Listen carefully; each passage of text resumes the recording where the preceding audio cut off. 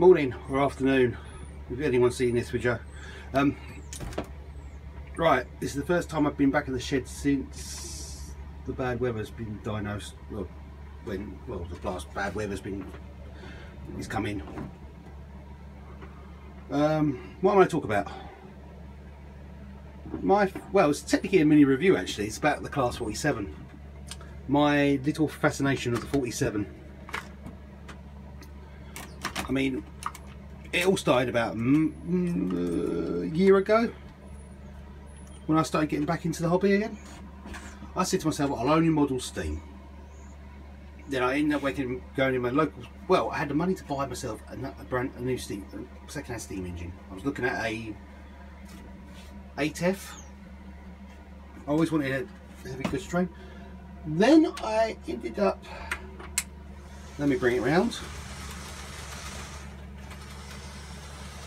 Instead of buying an 8F, I ended up buying this little rake, coaches, and that Class 47.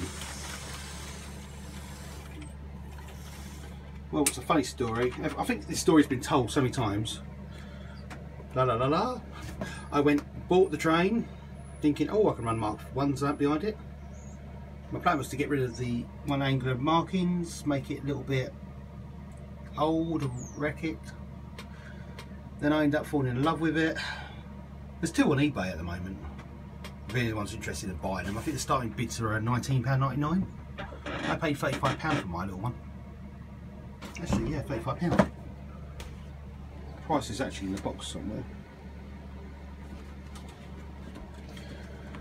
So, yeah, it's on a haul service.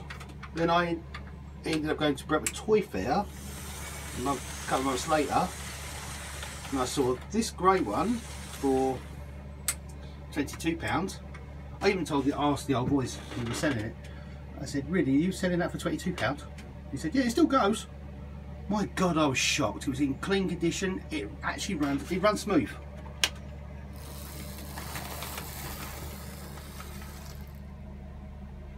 I mean, I thought I'm never going to pick up a loco like this for £22. Alright, I might need to clean the track, but it does run smoothly. And I must admit, I did put new running numbers on it. This actually was a Freight-Line locomotive, that number. I thought at the time I wasn't looking for another 47, and I needed spares for my aging Angular Railway 47. Instead, I decided, I went to Brentwood Toy Fair again this week with my best mate. He said, oh, Jason, you're just looking, aren't we? Yep. We're not buying. He was supposed to be on conscience. He told me not to buy anything. Then I saw this for £35. I thought it wouldn't go. That's what he said. And the wheels are rotten. They've got dirt in the wheels. I ended up picking up this 47. And to be frankly honest, I was going to use it for spares. I still might actually take the Virgin markings off it and put a Freight-Line sticker on the side of it. Because mostly the 47s did go to Freight-Line from Virgin and EWS. All I've been reading up on it.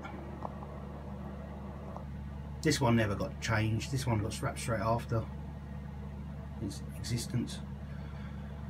So that's it. 4 minutes of me talking about the 47. Yep. I do run steam mostly. I think I only run diesel when it's cold and cold. I mean, the hull is there at the moment. Yep, the hull is there.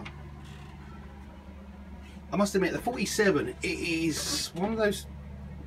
The Hornby 47 with a ring-filled motor gets me all the time. If I'm going to a toy fair, I will buy another Hornby 47 with a ring-filled motor. I don't want detail. Detail would be nice, but no. I've got the 56 for detail. No, I mean, they're like an unsung hero, aren't they? Lima design. The only drawbacks to them, they do work well on first radius track, and the only drawback I've noticed with a couple of mine, the middle bogey always comes loose. I don't know, of course I'm running on first radius, but it's never troubled me. It still keeps on going. Oh, don't put it there. Not train on the track. No. If you want a cheap loco or a cheap train, a cheap diesel, look up the 47. They work well on first radius, they work well on second radius, they work well on every radius.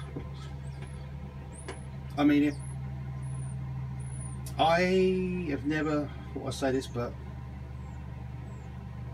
the railroad version of the Hornby 47 has got to be carried on.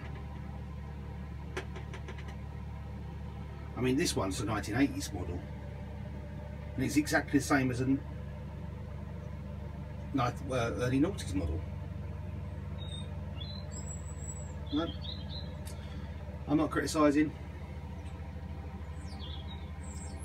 I do love my steam.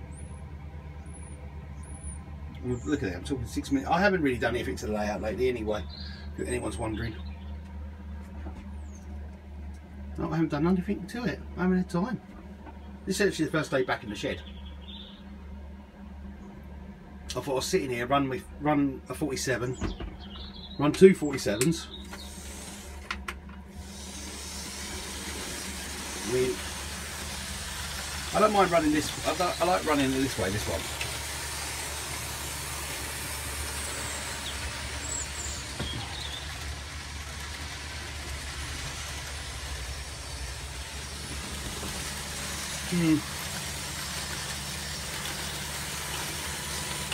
That little whine in the motor, that always gets me. It's like, hold on, don't get rid of me, I'm still good.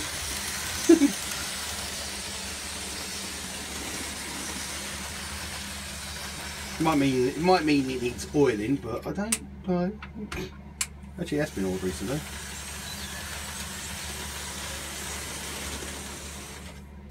I should be running Mark 3s on the first radius. I don't really run the Mark 3s on the first radius. No. Since getting it, it's been brilliant. Alright, it's on a... Alright, it's got the same trucks I've had out for the haul. And it still keeps on going. And all I can think of, I think the going price for a 47 should be about 35 to 45. Don't go more than 45. Go on, keep going. All I've done to get this thing to work is clean the wheels. And it still works. There, I'm going 8 minutes about talking about 47s. Alright, I'm stopping, people. Goodbye for now. I think next, well, I'm hoping to get back, well, I hope the weather warms up, I can start working on my next part of my night project. Get some lights put in there, on here, this corner. Hoping my sister comes back so she can paint this wall. Get the street lights done, I haven't done that. I don't really need a lot. Well, I'm quite proud of that.